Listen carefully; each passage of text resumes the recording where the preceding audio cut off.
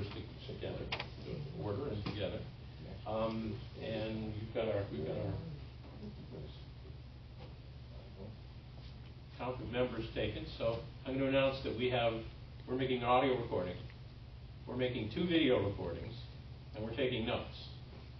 So anything you say will be dutifully recorded a bunch of different ways. The next thing would be public comment, though I do want to tell the members of the gallery, most of whom I think are here for stormwater, that in all likelihood we are going to continue it in ordinance till after the first of the year, because there are a bunch of forums happening next month. There's all sorts of continued exposure to the public going on, and rather than deal with it, I mean, we still have to vote to do that, and you still have your chance to make public comment if you wish to, but I would suspect tonight we're going to kick it forward to the first ordinance committee of the new year to let all of that due process take place before we, get it on the council agenda and get it out of ordinance. So, and there are, I think, a bunch of notices going out with the DPW mailer when these meetings are going to be. I think everybody's aware that people are teaming up and covering the meetings. So we'll probably just keep it here till after the first of the year to let that due process take place and then pick it up from there. So with that said, anyone who would like to make a public comment, please come forward, speak your piece, and let us know who you are for the record. Hi, I'm Bob Reckman. I was for 15 years a member of the Board of Public Works, half of that time as chair, during which time we built the new water treatment plant up in Haydenville. I was on the city council. I was on the stormwater task force as the chamber's representative.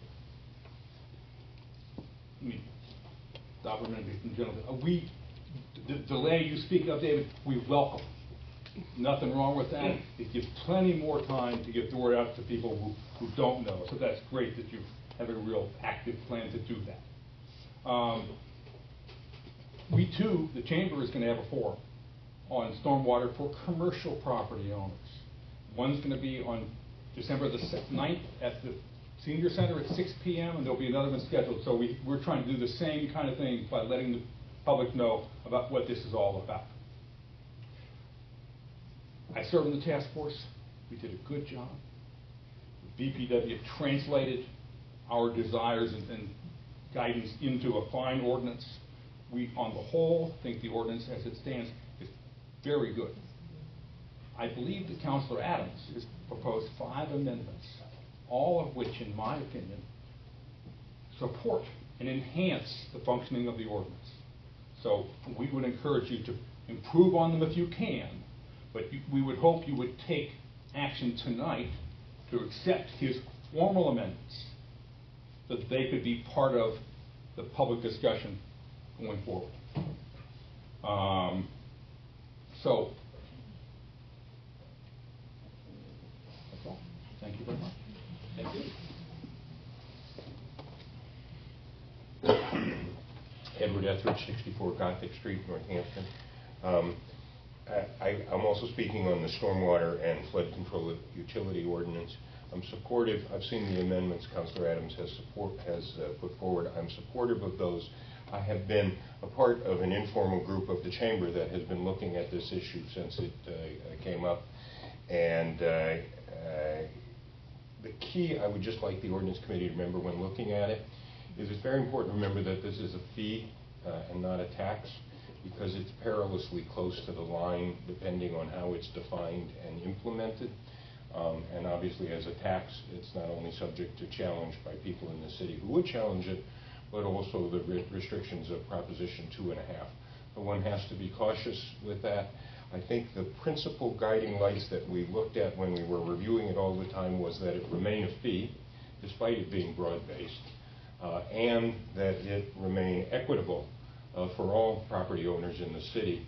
And I think that with the Department of Public Works hearings, the way they've drafted it, they have been very good at doing it. One of the principles we tried to look at was make an essential unit being a single family or 2-family home.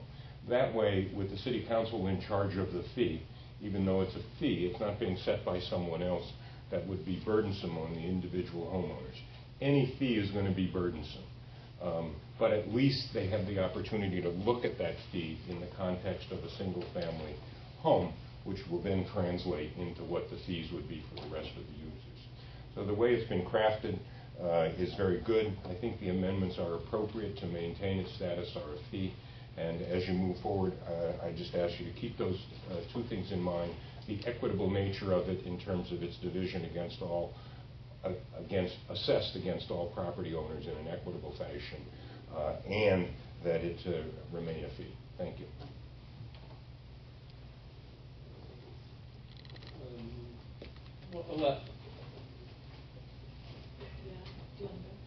Nice spotting back there over the podium. Suzanne. Sorry. The woman behind the podium. The woman behind Mr. Etheridge. Yeah, that was So, good evening. I'm Suzanne Beck. I'm representing the Greater Northampton Chamber of Commerce, and I'm a resident of Northampton. I'm at 691 Park Hill Road. I just thank you for the opportunity in the new year to really vet this out with a broader kind of public input.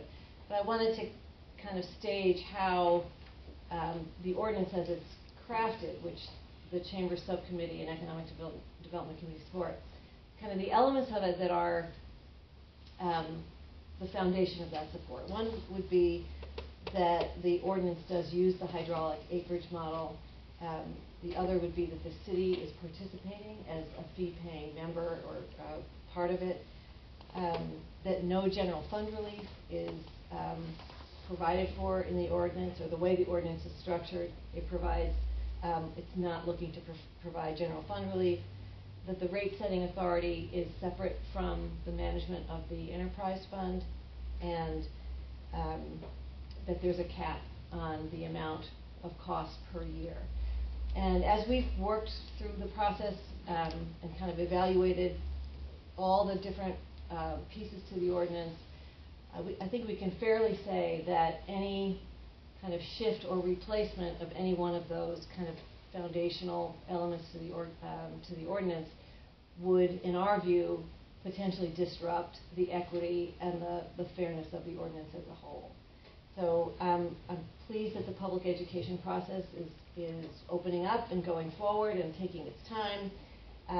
The one issue that remains kind of unresolved from our point of view is that there is no database that is accurate enough to project for an individual property owner, commercial property owner, what their fee would be.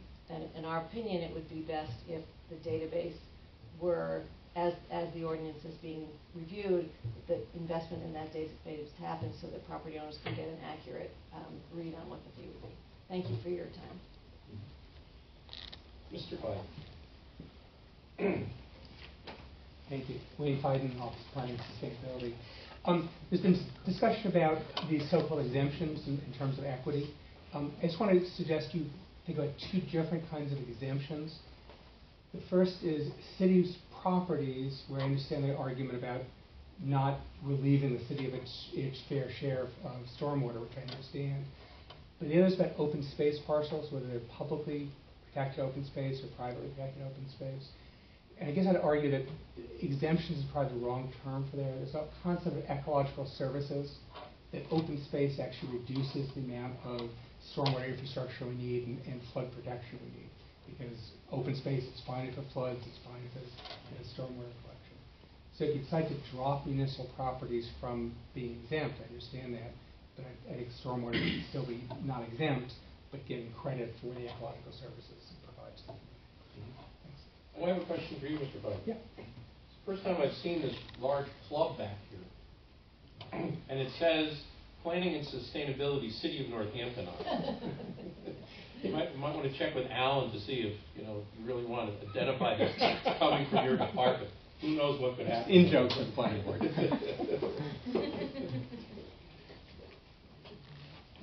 Anyone else for public comment? Going once, going twice? All right, thank you.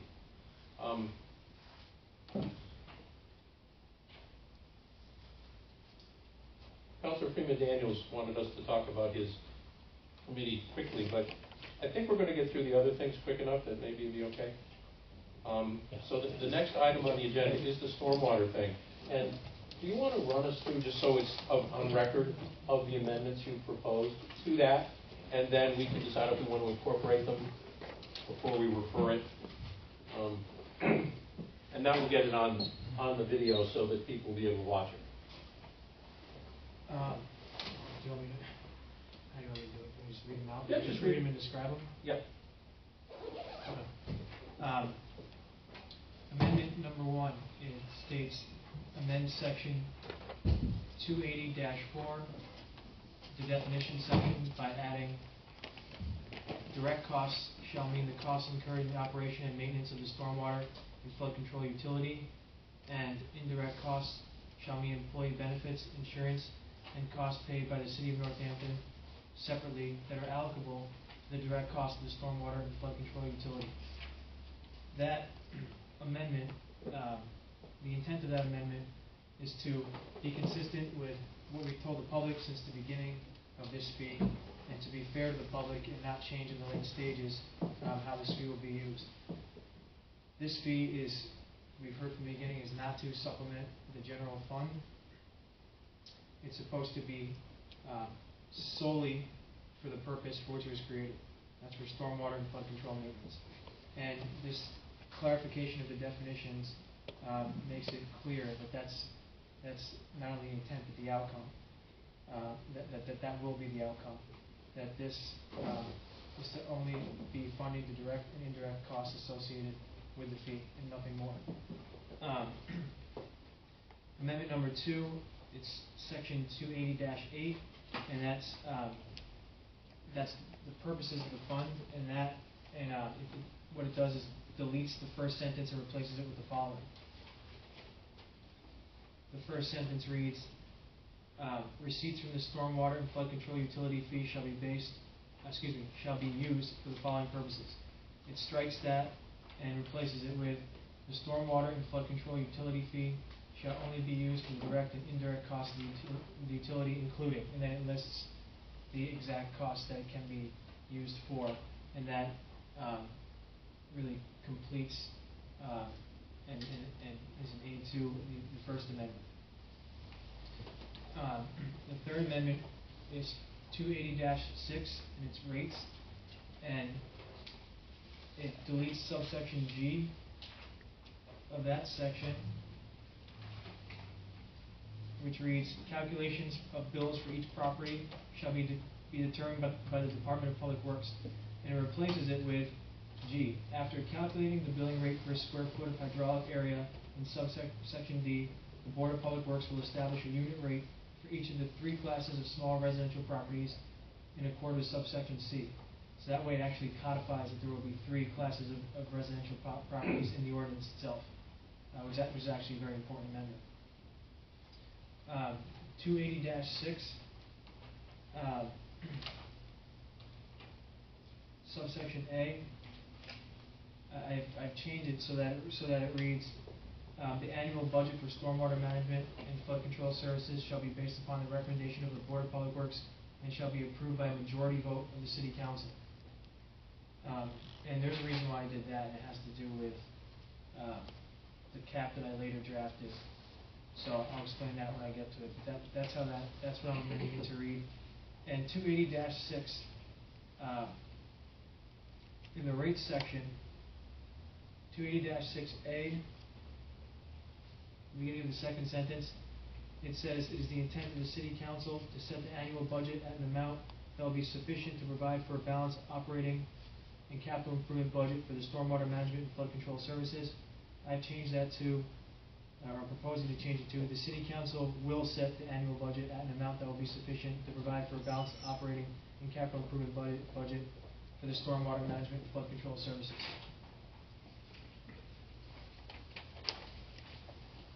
280-6, I amended rates, but I'll actually skip that because it kind of gets subsumed into 8, which I did more of an overhaul of the whole section. So I'll come back to that in a second.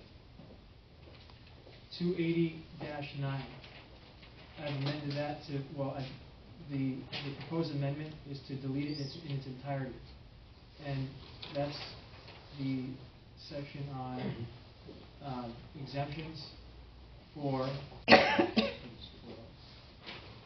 exemptions. Do you want to hear? This is the existing version. Oh, sure. Read, Ron. So this is the section that attempts to create an exemption for agricultural and conservation land. I think it should be stricken in its entirety. And the reason why is that we heard over and over, and I agree with this premise, and I think the entire task force did, that everyone benefits from stormwater and flood control. That's every parcel, including agricultural land and conservation land. And there was a very clear mandate from the task force that all properties should pay. That they seem to be, I believe, in unanimity about that. And that includes nonprofits, federal and state properties, and even the city. So I don't think that an exemption from agricultural or conservation land makes any sense. I think it's treating them like the others are not being treated. I don't think it's fair. And on top of that, the maximum they would be paying would be $100 per property. That's maximum. And on top of that, the BPW can issue credits when it creates its credit, when it decides who and which properties will be eligible for credits. So if this were not stricken, as I'm recommending, that would be $17,000 out of the budget, and so it's not nothing. That $17,000 would have to be subsidized by the parcels that are actually paying into it. So I respectfully do not think that there should be an exemption for those types of properties. The final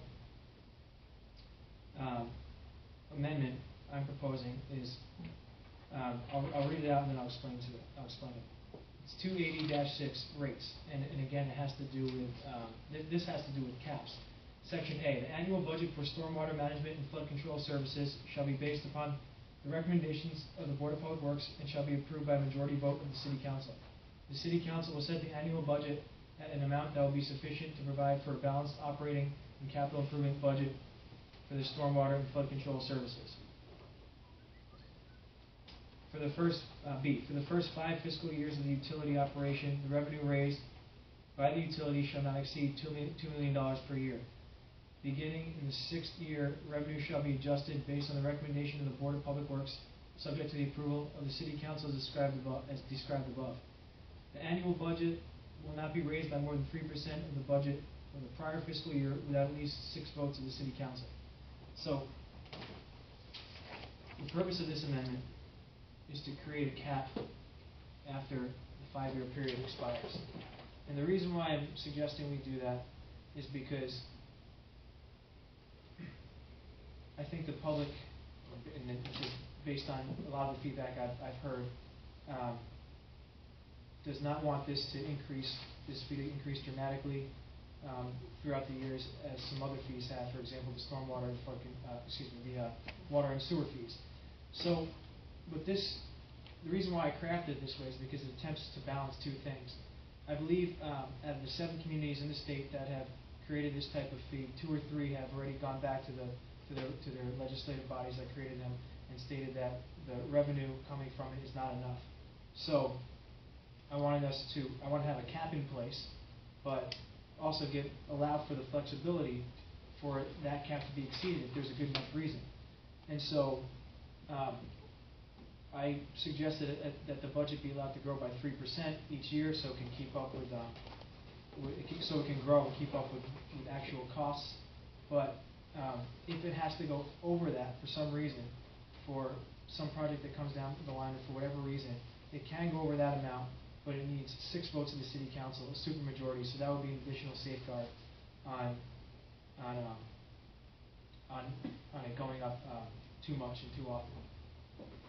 It can only go up once a year. And so I picked a number of 3%, and there have been some good ideas floated out there about changing that to something else, some other measure, for example, inflation or something like that. So I'm open-minded to considering something else besides 3%, because the 3% might be too inflexible. But those are my amendments. Thank you. I'm going to just ask, since these weren't really all that available, is there any comment on these, public comment on these prior to our discussing them? Anybody want to comment on these changes? please come forward and. I just have ask a question about point of order. Will the committee be taking a vote on the amendments tonight, even though the hearing's going to be continued? We certainly could take a vote on the amendments. We're not going to take a vote on the entire proposed ordinance. Yes. You know, and that's something we're going to discuss now, but I just wanted to afford anyone the ability to comment on them now, because. While this body could vote to send this with a recommendation to the city council with all or some or part of the amendments, it still then gets voted on. It still has to, the amendments still have to be accepted by the full city council and another steps. Yeah, thank you. Yes, Suzanne. So, I just want to say that these amendments help to clarify some of the gray areas in the original draft of the ordinance. So from the chamber's perspective, they improve upon the ordinance and make it much clearer as to the purpose of the funds and how the annual budget is set in this one. Yes. Very briefly, I know I probably will not be on the council when it comes before you, but I just want to briefly recount what happened at the Economic Development, Housing and Land Use Committee, where Councilor Adams shared many of his amendments at that time as well. I don't think there was a majority of interest in the annual cap after the first 5 years, and I also do not believe that there was a majority interest in the indirect cost language. It's my belief, and I think also the belief of at least one, possibly another councilor, that that language is confusing and vague and does not adequately address the city's needs and doesn't allow for the streamlining of government. And so I wouldn't think that the council would be well served by adding that language. And finally, I've said this before and I'll say it again, general fund relief is going to be a consequence of this fee, no matter how you slice it. And I don't see that as a negative at all. I hear the arguments that it's a negative, but I don't think that they are, and I don't agree with them. Thank you. You want to promote this one? My name is Jack Fortier. In a previous life, I was finance director for the city, and I've also in a previous life, I was treasurer of Hampshire College. And I've been involved with the task force of the chamber. And I wasn't going to speak because it's all been very well covered. But respectfully, Owen, I do think that the issue of general fund budget relief is a huge issue. And I think it's very important that that language gets put in there. For people like me, we've talked now for months to many people in support of this ordinance. And a fundamental premise has been from the beginning that this fee is for stormwater and flood control management. If in fact it morphs into something where it's general fund budget relief, it will amount to the council being able to vote for funds that are tantamount to a 2.5 override, providing direct general fund budget relief. And I think that is going to be a challenge to continue to garner support the way we have. We have a lot of momentum going. There's been a lot of great work done, and I encourage everyone to hold this path and not complicate it in ways that need not be. Thank you. Mr. Biden, you were... I just want to add the one thing about the dropping exemptions for open space. Conservation Commission did vote to urge you all to keep that in there. Agriculture Commission has not discussed the piece about undeveloped parcels, but we'll be doing that tomorrow night at their meeting. I think part of the issue is a lot of the changes which sound really good are about adding clarifications. Those two changes are leaving, there won't be clarity until the Board of Public Works acts in terms of the credits. So it becomes unclear. All right, any other comments on the proposed amendments? All right. Well, hearing none, let's discuss them. It's my sense that, well, I thank you, Councilor Adams, for doing all the work on putting these together. I am reticent to take action on these before we have heard from the other committees. Well, certainly the Youth Commission is one to which this has been referred. And then, as Mr. Biden mentioned, there's still the Agricultural Commission to hear about dropping. So there are pieces of these amendments that I would rather hear from other bodies first, as our usual practice is to be the last body that deals with them. So I would like to hear not only from those other bodies, Agricultural Commission, even the Board of Public Works. I haven't heard any input from them on these amendments.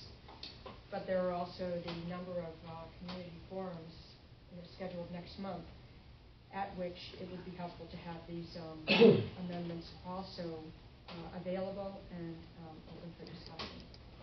And then I'd be fully prepared to act on these together when they're before us in the next term. I have no problem with that. One thing I wanted to clarify was, I have a completely different take on what the Ed Lu Committee thought of these amendments, because I was there too. And it seemed to me like Councilor Freeman Daniels and another councilor certainly did share what Councilor Freeman Daniels spoke to. However, one of the councilors wasn't present, and the other councilor was chairing the meeting. I didn't get any sense that he shared any reservations about any of these amendments. And on top of that, they sent it forward with no recommendation, and they wanted more discussion on the matter. But if they were against it, they could have given a negative recommendation, which they did not do. So my perception of the Ed Lu's take on this was entirely different. And we can look at the minutes and see the video, with their audio and video recording of that? Mm-hmm. Okay, so it seems like that's all. And I have no objections to 1 through 5, which really function as clarification of the intent, I think, of what the ordinance was. But 6, the cap, 7, deleting 9, and 8, dealing with the exemptions. Well, I think they should be made available. I'm not comfortable making those changes here without the next month's feedback. I don't think the first ones, they clarify where we are today. The others make substantive changes. And while I may end up agreeing with them, and I would like them to be available for people to discuss, I don't want to do it before it gets its next month full of process. Though as has been mentioned, it may well be what makes this, in the end, palatable to the greatest number of people, is the assurances that there is a cap and the restrictions on exemptions. So if you wanted to do the first 5, I'll go along with that and vote for it. But 6, 7, and 8, I'm not. Again, I prefer to just take the whole package with the ordinance itself. All right. Rather than, I think it confuses the issue to try to piecemeal pull out a package of amendments. Are you good with it? Okay. So back to our agenda. So at this point, since we're not going to amend it here, I would accept the motion to continue this ordinance until the first meeting of the newly constituted ordinance committee in January. February. We don't need January. Well, just to the first meeting, whatever it may be, of the new ordinance committee in the new year. It makes sense to, we're meeting in December, right? I don't think so. Oh. If there's nothing else comes. Okay. And We're not meeting before the meetings happen, the community forums. the forums are going to happen well into the month. The 2nd, the 3rd, the 12th, and there's something I else. was just thinking if we were going to meet, we could just continue it again, so we don't have to continue it I- so far out to February. But if we're not going to meet till that I don't day- think we are, because if nothing gets sent to us that we have to act on, we wouldn't meet in December. So it would be the first meeting of the newly constituted ordinance committee in the new year. And we'll take it up then, and then all the feedback will be in. Well, and that makes sense just because we know that the community forums that are scheduled, They'd be have a date later than our next Yeah. ordinance committee. Mhm. So then they'll be done. So do we have a motion? So moved. Second. Okay. Discussion? All in favor? Aye. And the next one should be relatively quick too, and these are a bunch of ordinances and orders relative to our reorganization and having our rules conform and our ordinances conform with the new charter. And the only one on here that, this is something that, the first batch, I think we can just send to council right away as a group. And then the last one, which is the Committee on Investigations and Practices, I think we want to talk about.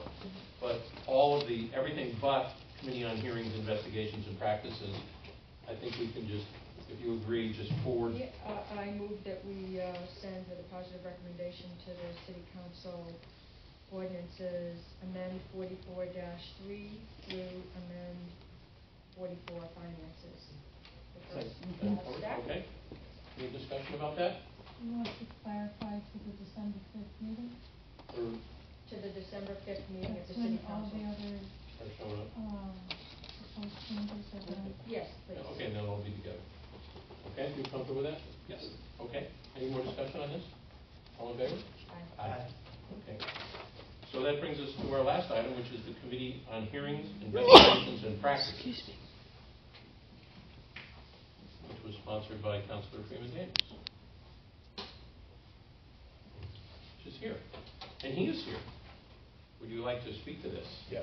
I hope we didn't keep you too extra long. No. Those went pretty quick. No, but you did catch me on the mic now, having to put myself out as far as the stormwater fee, which I wouldn't have done if you had had me in earlier. I crafted this, and I spoke about it actually in the middle of this year during an ordinance committee meeting that wasn't where Councilor Carney wasn't present, and the idea is that the rest of the council committees have been rewritten and consolidated by Councilor Adams, and they all follow this template that the Culture and Rec Committee began, which Councilor Carney and Councilor Adams and I sat on, and that is this pattern of using the council power to investigate, but limited to the role of whatever that committee happens to be. So it's basically treating the committee like like having a particular warrant from the council, a standing warrant from the council to do an investigation along the lines of whatever it is that that committee is about. In the case of Culture and Rec, it was cultural services and recreation, and so on. So what that left out was the desire to have any kind of council discussion or committee discussion outside of those rather fixed committees. So I wanted to leave a general power of investigation to a committee in order to free up time on the council, on the general council floor, from that kind of presentation and discussion, in order basically to save time and do business more effectively. Then also we often talk about we often have this issue sometimes when it comes to the city council with resolutions, and also with hearings, public hearings and forums, where we would like the council to have some discussion about an issue, but we don't necessarily want to do it on the council floor with all the councilors there. So the desire to plan a forum effectively, to possibly even review resolutions. We could have even a committee that this would be a committee that could also be a public sounding board for resolutions that the council might not be ready to fully endorse, and also to have be charged with by the full council a general power of investigation, which it's not like this committee would just be able to do whatever it wants. It would typically have to be referred by the council. all those desires put together into this committee, which sits before you. So my hope is that this committee becomes a part of the council. My expectation is that it won't meet very often. It'll meet when there's a need, when there's a call for it. Either the council wants to look into something that doesn't fall into the purview of the normal committees. It wants to look into, for instance, the practice of selecting auditors or something like that, and it just doesn't fit in any one committee. You refer it to this committee, which is sort of a catch-all discussion and investigation committee. Or if we're having a forum that needs planning and we want to sort of act as a clearinghouse, and we want to do it in public rather than behind the scenes, you could refer it to this committee.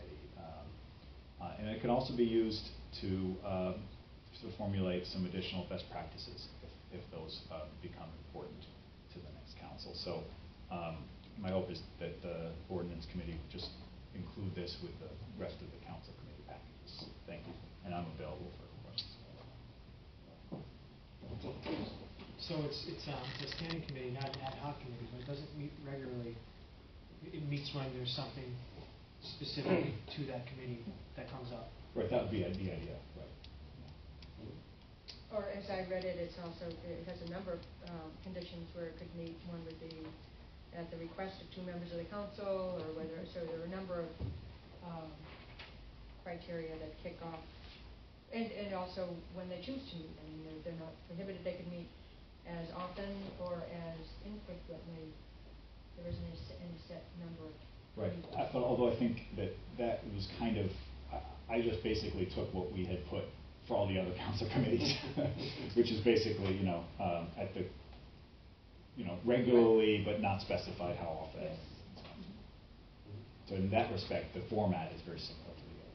But in a sense, if it acts as if it acts almost as an ad hoc committee, even though it's standing. Yeah, I think that's the sense. Yeah.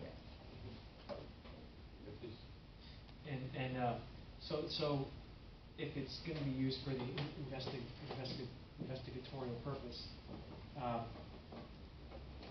this ordinance requires that they give notice 7 days in advance and specific questions to which the presenter needs to give answers to. So it's not really something that can be used to, throw curveballs at someone or do some sort of like gotcha game, right? And did you take this from the charter directly? Good question. And I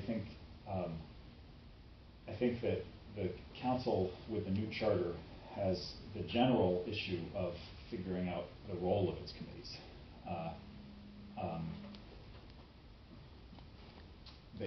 They can be construed broadly, but the committees, the Culture and Rec Committee, after some discussion, we had some very good discussion, I think, on Culture and Rec, which I think was before most of the other council committees were rewritten. And the discussion was that the committee, although sometimes it doesn't always meet or whatever, it has a vital role.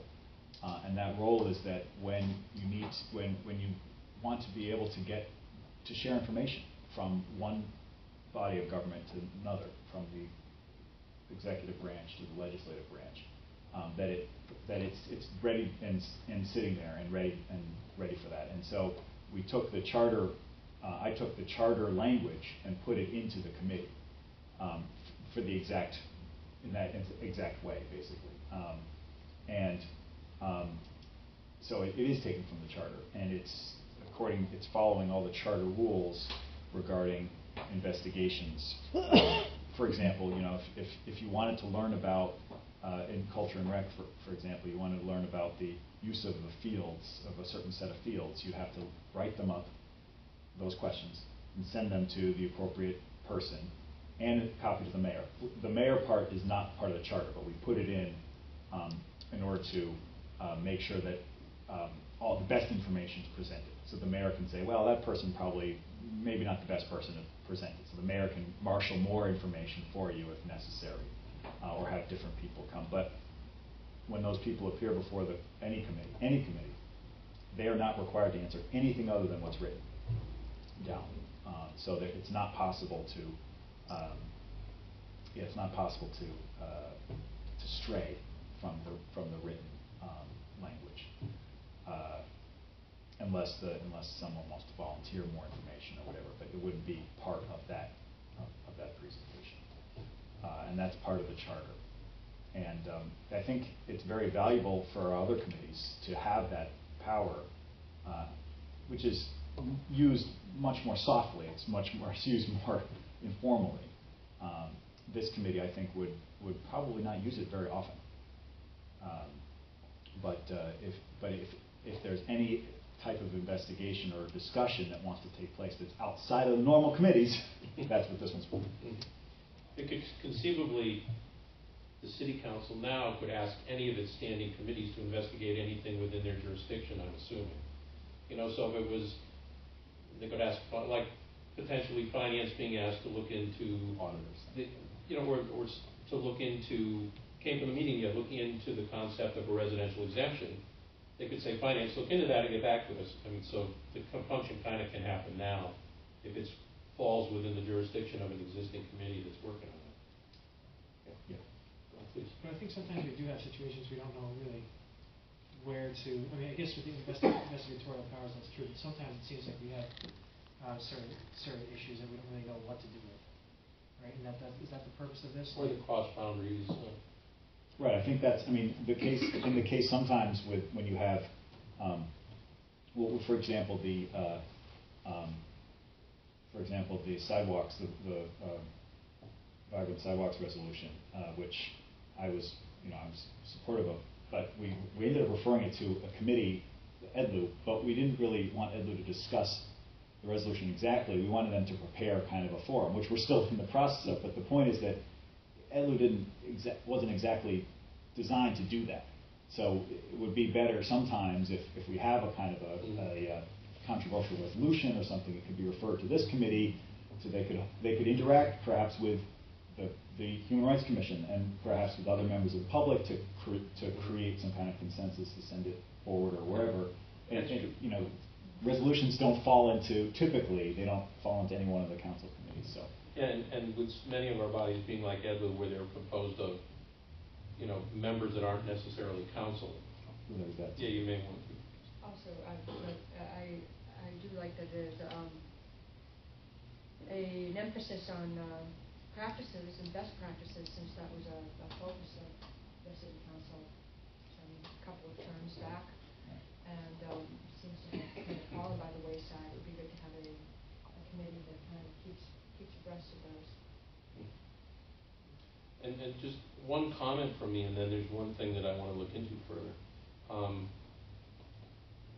not really comfortable with this committee being able to activate itself with its own vote, but that it be, so rather than having a majority of the committee say they want to investigate things, I like it a little more when it's authorized to do so by the full council.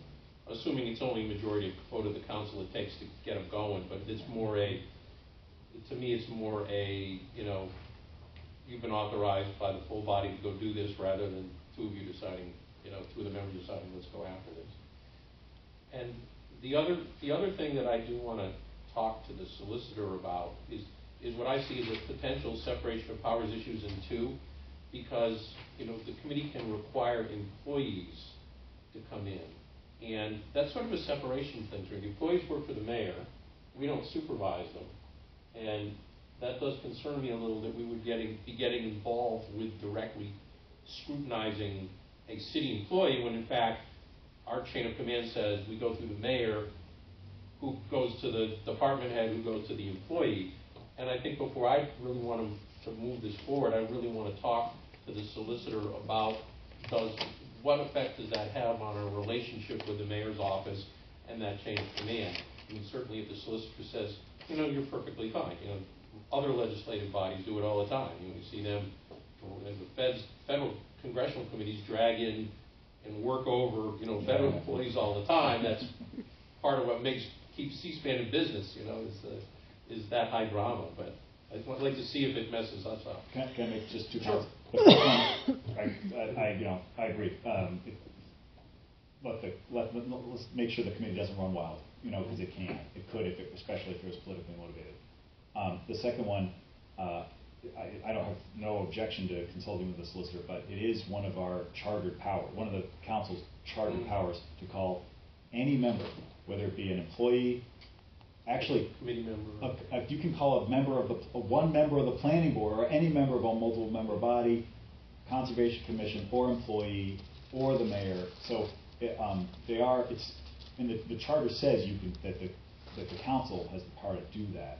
So I don't think the solicitor would have an objection, but I definitely understand that you want the majority of the council to be charging the investigative power. So I have no problem with that first part. Did this come directly out of Charter 2.7?